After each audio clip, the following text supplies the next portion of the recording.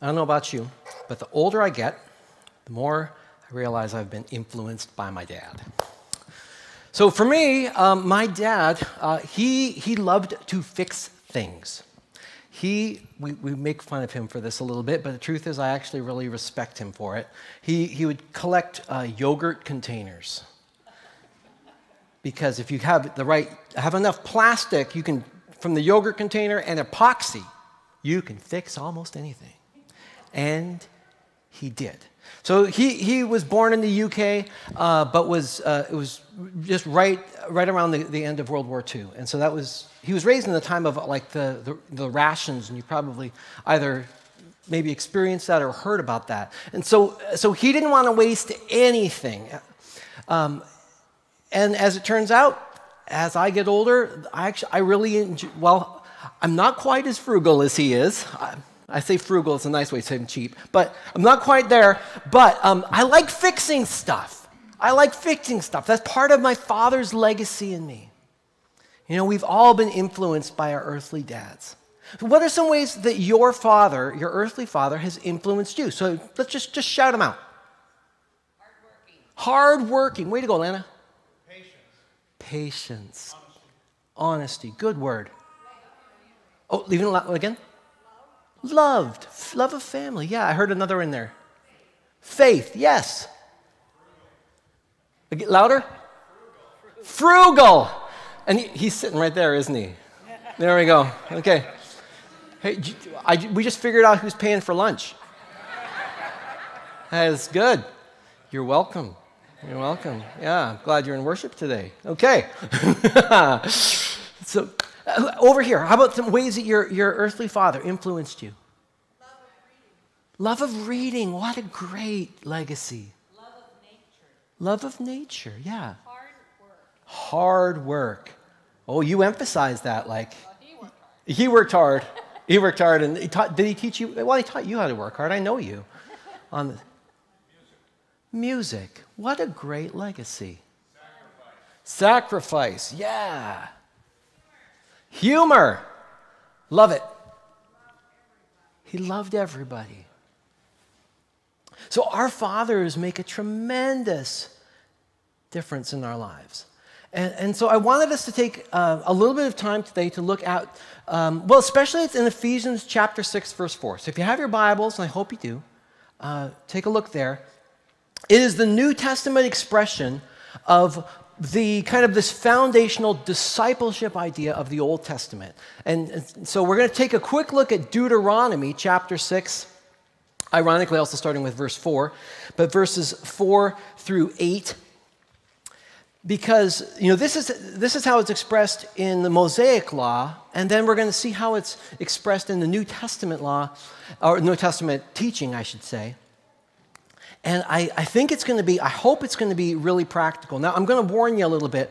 You already heard hinted. I am in the middle of a doctorate, and so I'm in the middle of a dissertational project, and Ephesians 6:4 is right at the very center of it. So I've been doing, like, really significant nerd work in this passage.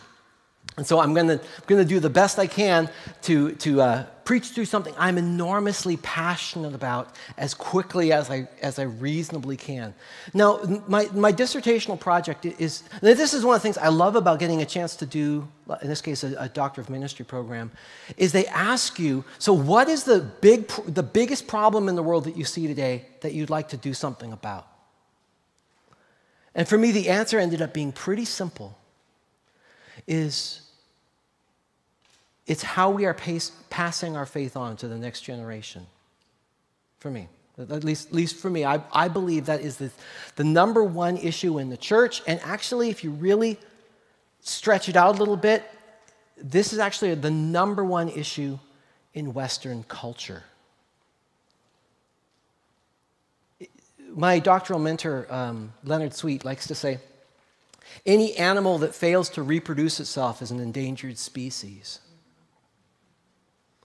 That tells us that the church in the Western world, now some amazing things are happening in the global South and in the global East, amazing revival in those places. But here in the West, in the US and Canada and Europe,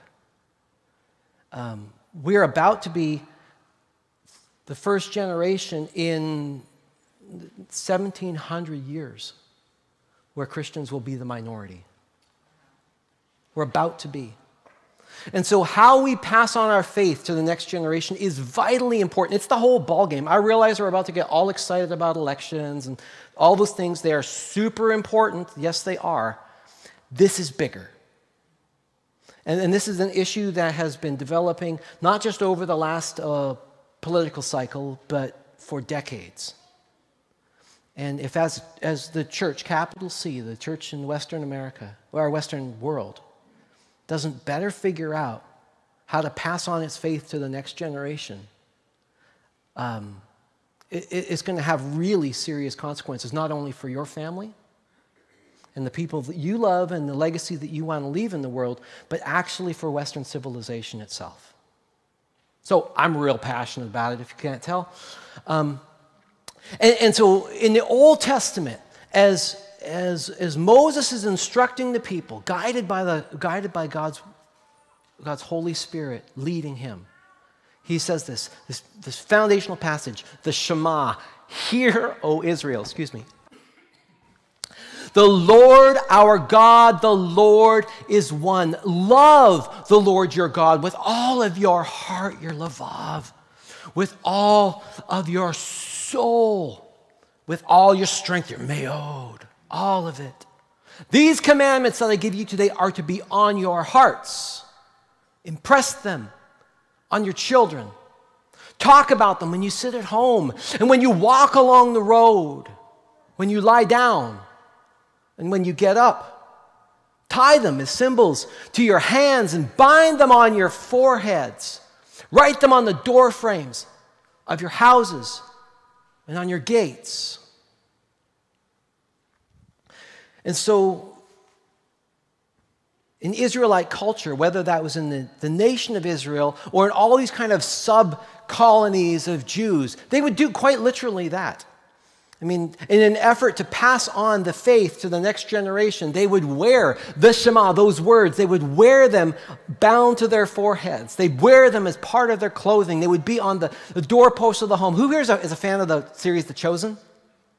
Yeah. One of the things I like about that is it gives us a little bit of a historical picture of what that would look like. And you see people as they're walking into a house, they take a moment to acknowledge, to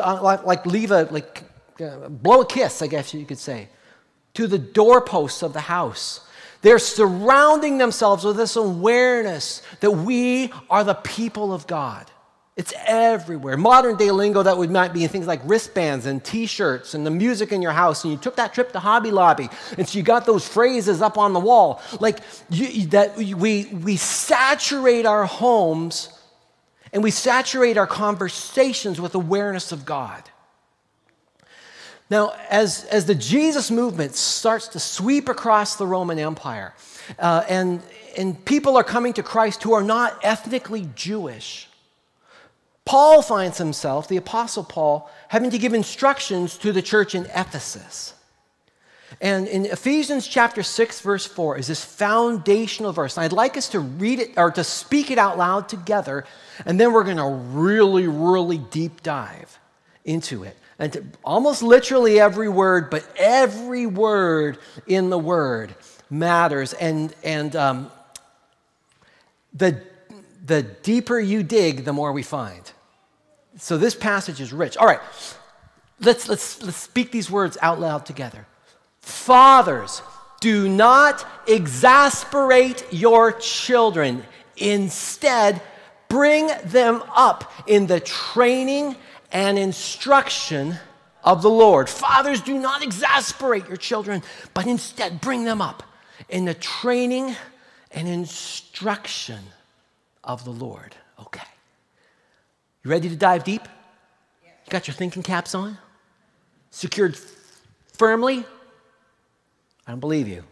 Okay, the very first word in there is fathers. Fathers. The Greek word there is paters. And if you have a modern translation, you probably see a little like footnote or something like that. There's actually some translational questions about whether to best translate this word as fathers or parents. Let's talk about why. ¿Dónde está mis amigos que hablan español? Okay, very nice. So what is the word for father in Spanish? Padre. Now, in the plural, padres, does that mean always groups of fathers, or what can that also mean? Parents. That's the parents.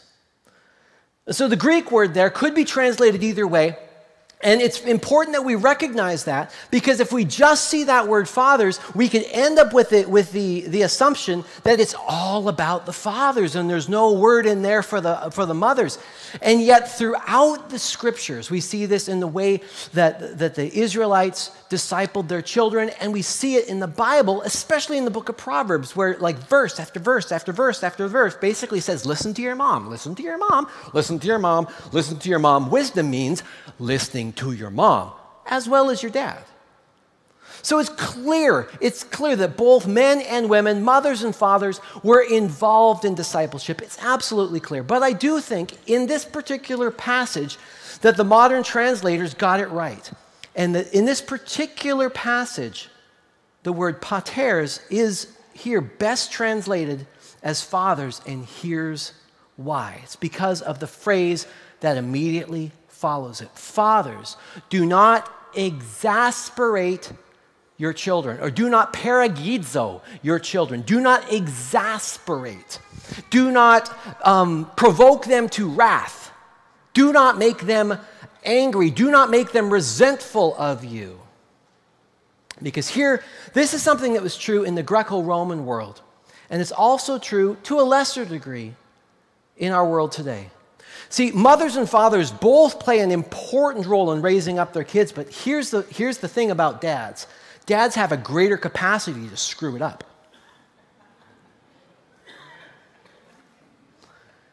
And here's why. Now, in the Greco-Roman world, it was a very machismo culture. Like the dad ruled the house. And so the father could do almost anything pretty much short of murdering his kids, and he would get away with it. The father was so much the ruler of his home, the master of his domain, that it was not uncommon for the father to not only have the relationship with his family, but to have some other relationships on the side. And nobody really thought ill of that. That was normal Greco-Roman behavior, including things like, and I'm going to use euphemistic terms here because there's kids in the room. When they would visit the Greco-Roman temples, there would be things happening in those Greco-Roman temples that are very much not G-rated. And it was normal. It was normal for the guys to do that. So they could totally get away with that. So here you have these fathers, these Greeks, Greek-speaking and Greek-enculturated people who are coming to Christ, and they're trying to learn how to be Christian dads. And so the Apostle Paul starts off with this instruction: fathers, don't provoke your kids to wrath. Don't provoke them to anger, because your hypocrisy, if you fail to live out what you're really saying, that can really wound their spirits. Because here I'm not talking about the anger of you tripped over their Lego set and you busted the Millennium Falcon. This is not about you showed up late for soccer practice. This is if Dad, you're telling me about following Jesus, and here's the problem: I don't want to be anything like you. You're telling me about being faithful, and yet I know you're not faithful to Mom. You're telling me about sexual purity, and you know what? I've seen your internet search history. You're telling me that you're too busy to go to Bible study, but you're never ever late for fishing season, so I know it's not about your calendar. You're telling me, yeah, I heard you over, or, talking to mom about, oh, I wish we could give to charity. I wish we don't have any money. And I heard you bragging to your buddy about what you just spent on the boat. Few things can dismantle a faith like hypocrisy. So guys, Greco-Roman guys, and y'all American guys, you can't get away with it. Now your kids, they may not be listening as much as you would like, but I promise they are watching more than you know. They are watching. And how you live matters. It matters. It matters. Do not exasperate your children.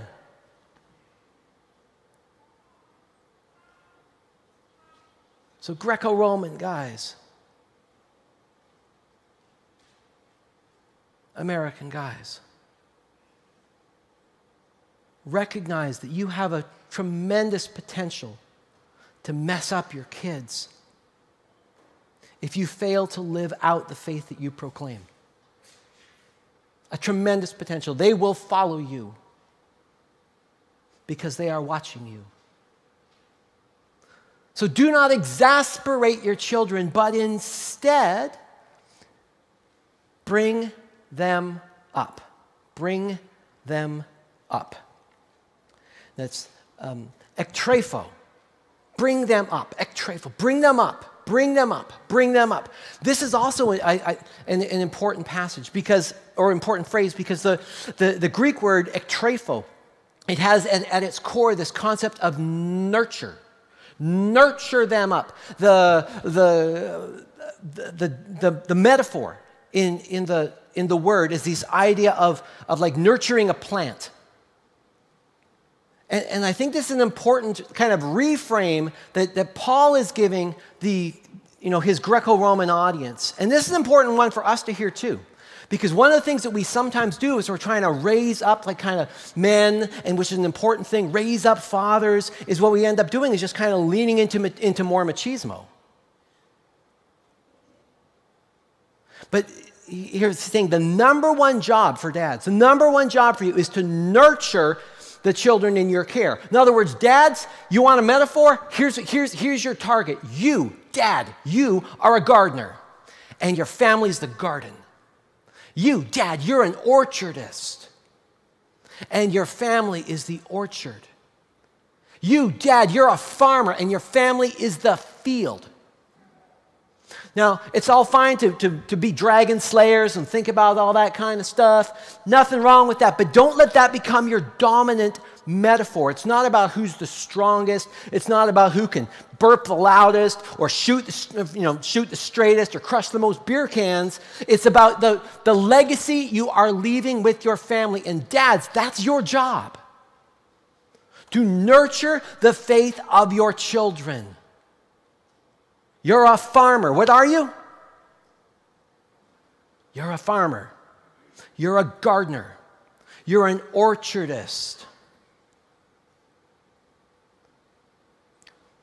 Make sure you've got the right metaphors, man. Make sure you've got the right metaphors.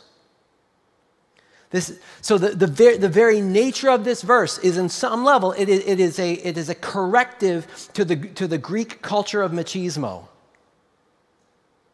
Culturally, man, you have a lot of authority, especially in the Greco-Roman world. You can argue that maybe it's a little bit different here, but the dominant metaphor, your call from God is to nurture the faith of your family. Bring them up. Ektrepho. Bring them up. In the training, let's talk about that. In the training. Paideia, in the training. Now, training is referring to the emotional development of your kids. The training of your kids. So sometimes the same word gets used for the discipline of your kids. But it's less about what they know, but how you react to things. How do you handle hardship? How do you handle setback? How do you handle frustration? How do you handle anger? That's what you're training your kids for. And here's where, and take this one with a grain of salt. This is from the developmental psychologist, but here's one of the best ways that you train your kids. So just if I can just send some cheap advice to dads today. One of the best ways to train your kids is you play with them. You play with them. Put it this way, God wants you to roughhouse with your kids. Wants you to roughhouse with especially with your young boys. And here's why. Because in the process of roughhousing with your kids, this is true also for grandpas and the father figures. I mean, you're teaching your kids that you have strength, but you never, ever, ever use it to hurt someone. You have strength, but you know its limits as well. You have, like you're training your kids when they throw the elbow, when they bop you in the eye, and now you're a little bit hurt. You're training your kids, and this is how we respond to hardship. This is how we respond to pain. As you're playing board games with your kids, this is how we are good losers. So that's one of the best ways that we train. So little of education happens in the classroom. Then the classroom is vitally important, but most of our education happens outside of the classroom. It happens in the home. And it happens because your kids, they're watching you. How do you respond to the situations in your life? That's training your kids. So you play with your kids. If your kids are laughing while you're throwing them up in the air, you're probably doing it right. It's teaching them you can go through hard, even scary things, and you're safe. Because you never, ever, ever use your strength to hurt. You only use it to direct. Instead, so fathers, bring up your kids, you nurture them in the training, that's the emotional training, and then the instruction, the nousia, it's a Greek word. In the instruction, that's the head stuff. That's where you're teaching your kids. Well, the bottom line is nousia, instruction, it's talking. You talk to your kids. You talk to your kids about your faith. Now, that doesn't mean you need to have the answer to every biblical question. Nobody does. In fact, the deeper you go, the more comfortable you get with saying, I don't know. Let's say that together. I don't know. I don't know. That's fine. But there's some things that you do know. So let's cover the basics. God exists. Do you believe that? Yes. Can you tell your kids that? Yes. Can you tell your grandkids that? Yes. Hey, you're doing great. That God loves you. Do you believe that? Yes.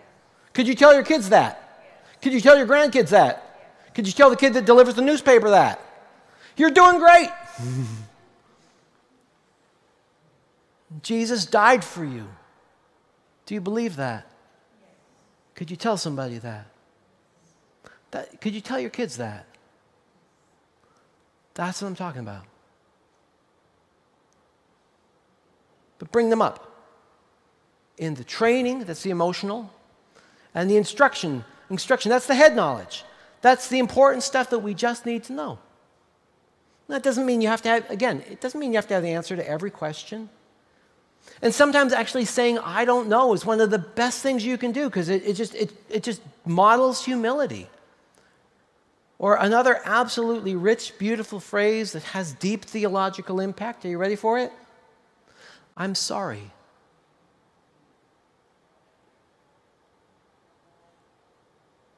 We model grace in the home. God loves you. God's real. And I'm sorry. And I don't have all the answers. But I do know who does. So fathers, don't exasperate your kids, but bring them up in training and instruction in the, what's the last phrase? Come on. Help me out. Listen, you don't make me want to start this one again. Okay. If I'm the teacher, you're the students, I need you to, you're like training and instruction in the Lord. In the Lord. In the Lord. So here's what I hope we can spend just a moment with, especially guys. Guys, I need your eyes. Come on. Guys, what do you want your legacy to be? What do you want your legacy to be? That's right. Because the way you live models your legacy. And it's fine to pass on other things. It's fine to pass on your love for yogurt containers and epoxy. I appreciate that. I really do, actually. Or your love for fishing or hunting or music or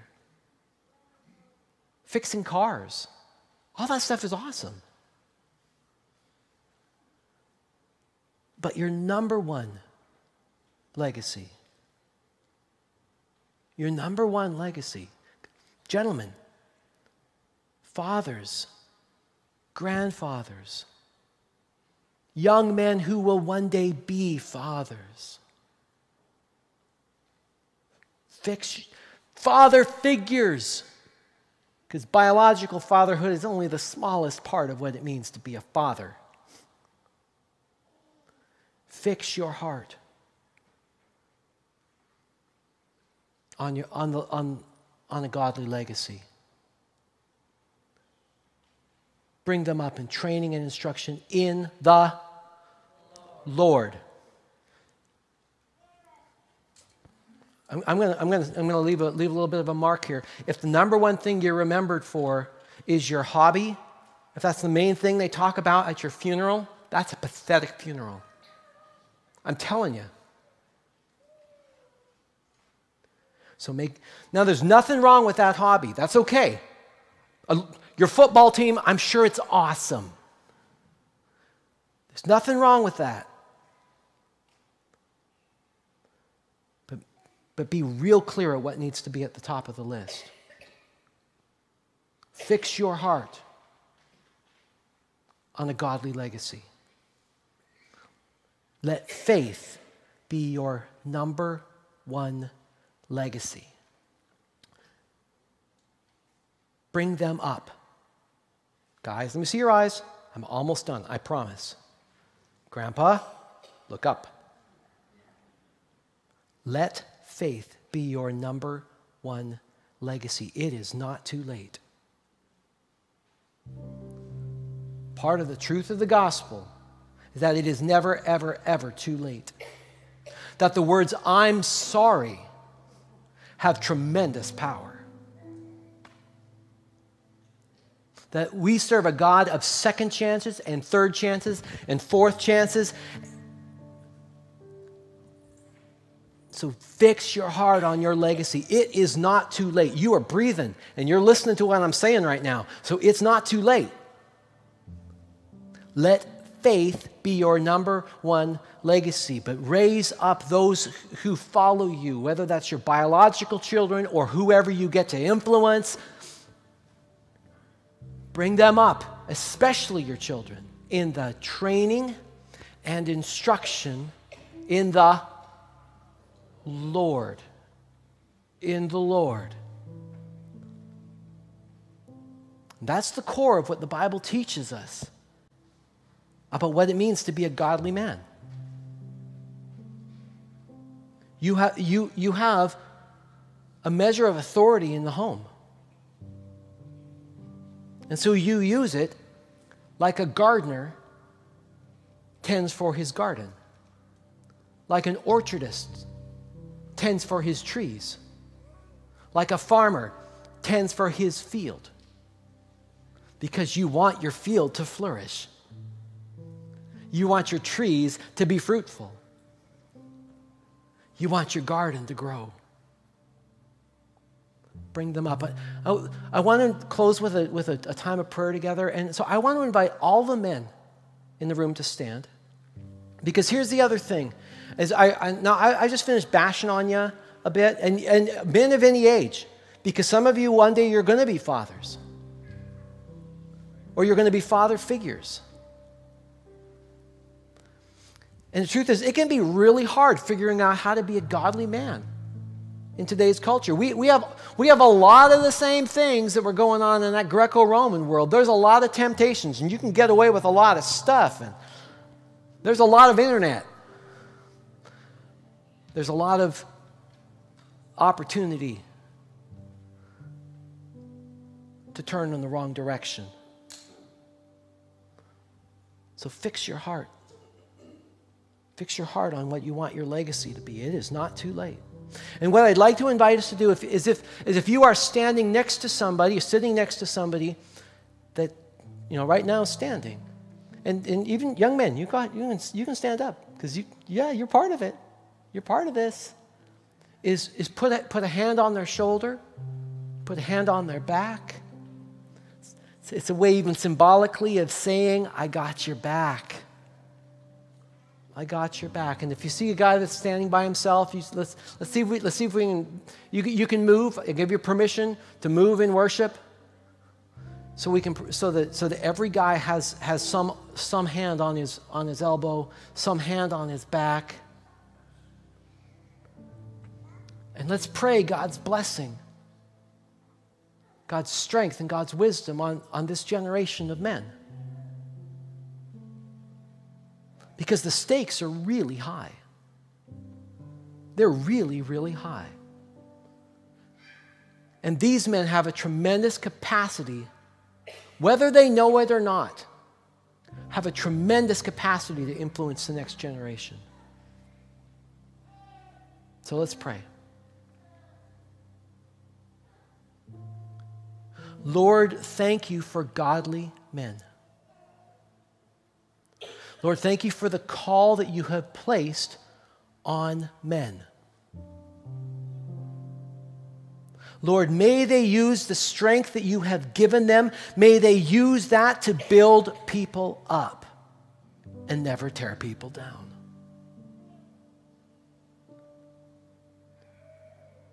Lord, guard them against temptation. Lord, guard them against hypocrisy.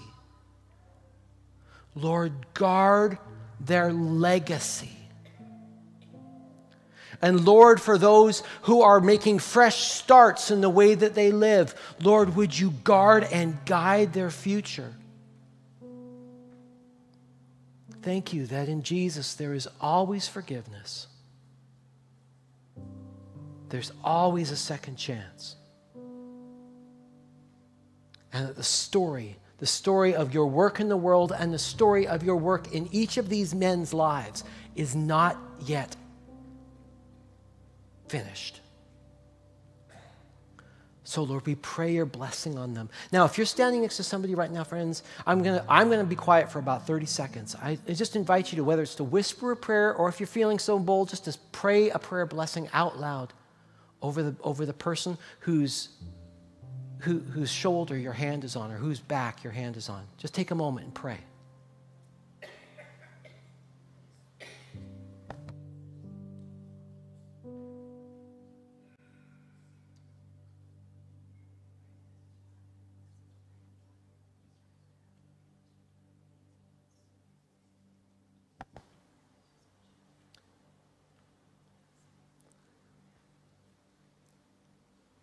We lift these men up to you in Jesus' name. And all God's people said, amen.